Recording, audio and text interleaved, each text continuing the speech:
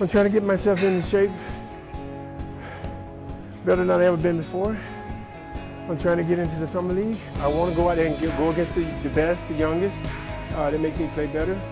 And I just have a goal that I have to reach, and I'm not going to let anything stand in my way to get there.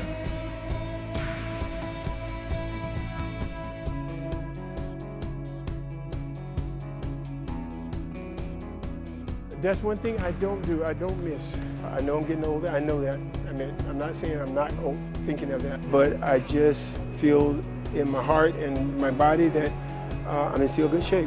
And as long as there's an NBA team out there that may be interested, I'm going to keep pushing the issue. I'm not giving up.